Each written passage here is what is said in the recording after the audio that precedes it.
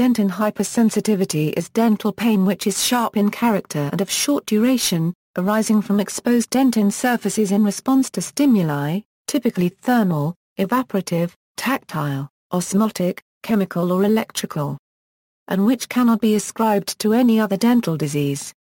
A degree of dentin sensitivity is normal, but pain is not usually experienced in everyday activities like drinking a cool drink.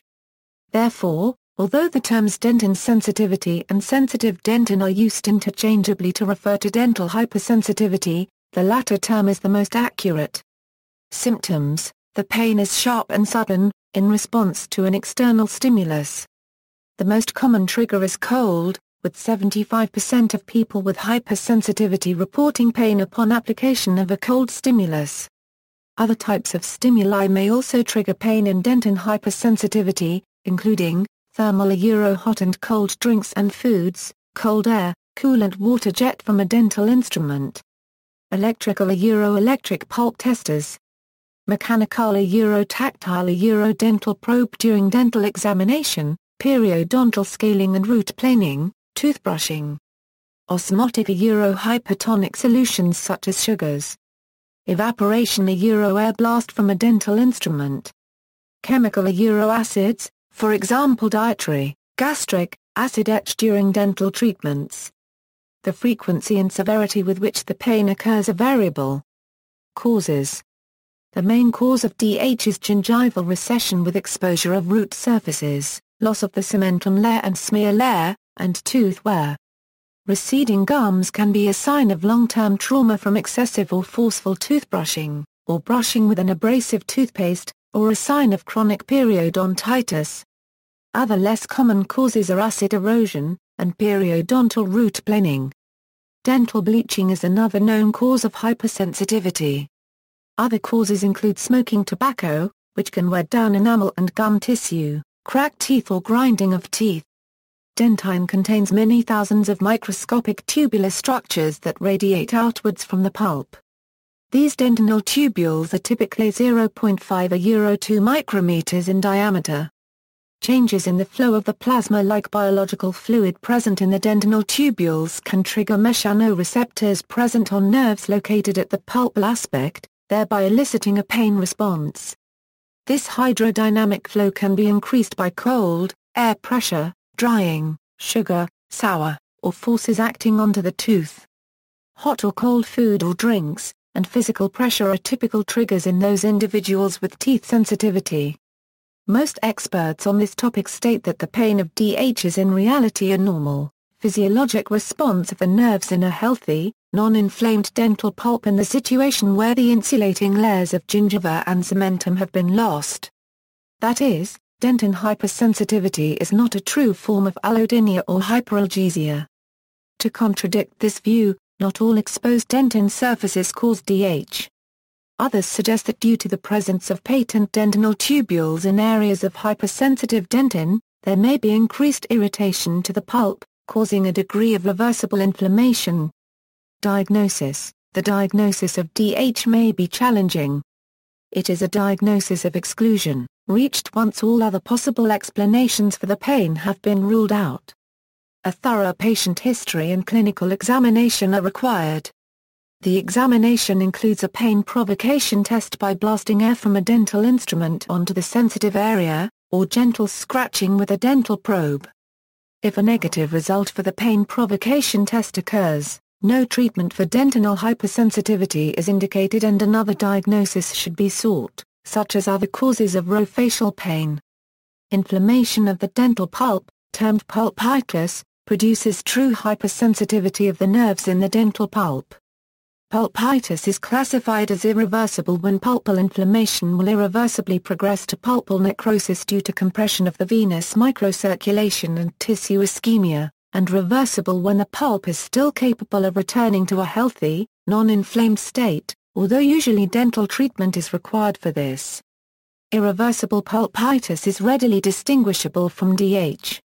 There is poorly localized, severe pain which is aggravated by thermal stimuli, and which continues after the stimulus is removed. There also is typically spontaneous pain without any stimulus. Reversible pulpitis may not be so readily distinguishable from DH, however usually there will be some obvious signs such as a carious cavity, crack, etc., which indicates pulpitis. In contrast to pulpitis, the pain of DH is short and sharp. Epidemiology: Dentin hypersensitivity is a relatively common condition.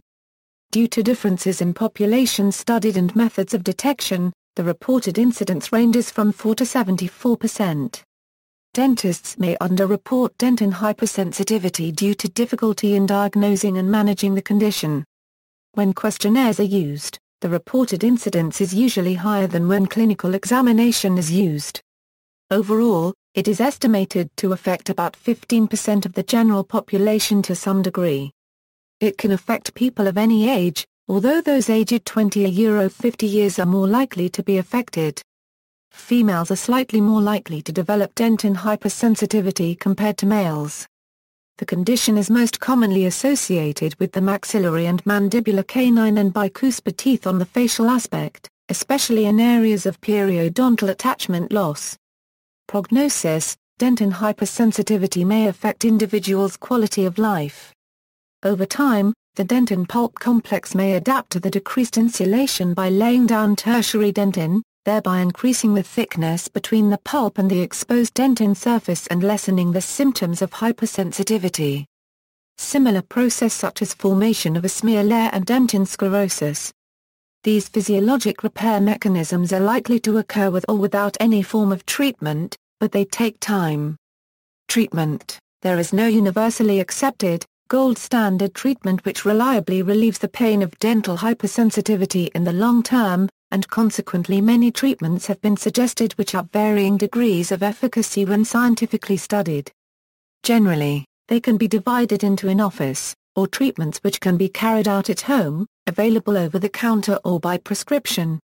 OTC products are more suited for generalized, mild to moderate dentin hypersensitivity associated with several teeth, and in-office treatments for localized, severe DH associated with 1 or 2 teeth. Non-invasive, simple treatments which can be carried out at home should be attempted before in-office procedures are carried out. The purported mechanism of action of these treatments is either occlusion of dentin tubules or desensitization of nerve fibers blocking the neural transmission. Prevention: gingival recession and cervical tooth wear can be avoided by healthy dietary and oral hygiene practices. By using a non-traumatic toothbrushing technique will help prevent receding gums and tooth wear around the cervical margin of teeth. Non-abrasive toothpaste should be used, and brushing should be carried out no more than twice per day for 2 minutes on each occasion. Excessive use of acidic conditions around the teeth should be avoided by limiting consumption of acidic foods and drinks, and seeking medical treatment for any cause of regurgitation, reflux of stomach acid. Importantly, the teeth should not be brushed immediately after acidic foods or drinks. A non-abrasive diet will also help to prevent tooth wear. Flossing each day also helps to prevent gum recession caused by gum disease. Home treatment: at-home treatments include desensitizing toothpastes or dentifrices, potassium salts, mouthwashes and chewing gums. A variety of toothpastes are marketed for dentin hypersensitivity, including compounds such as strontium chloride, strontium acetate, arginine, calcium carbonate, hydroxyapatite and calcium sodium phosphosilicate. Desensitizing chewing gums and mouthwashes are also marketed. Potassium-containing toothpastes are common. However, the mechanism by which they may reduce hypersensitivity is unclear. Animal research has demonstrated that potassium ions placed in deep dentin cavities cause nerve depolarization and prevent repolarization. It is not known if this effect would occur with a twice-daily, transient and small increase in potassium ions in saliva that brushing with potassium-containing toothpaste creates. In individuals with dentin hypersensitivity associated with exposed root surfaces, brushing twice daily with toothpaste containing 5% potassium nitrate for 6 to 8 weeks reduces reported sensitivity to tactile, thermal and air blast stimuli. However, Meta-analysis reported that these individuals' subjective report of sensitivity did not significantly change after 6 to 8 weeks of using the potassium nitrate toothpaste. Desensitizing toothpastes containing potassium nitrate have been used since the 1980s, while toothpastes with potassium chloride or potassium citrate have been available since at least 2000. It is believed that potassium ions diffuse along the dentinal tubules to inactivate intradental nerves. However, as of 2000, this has not been confirmed in intact human teeth, and the desensitizing mechanism of potassium-containing toothpastes remains uncertain.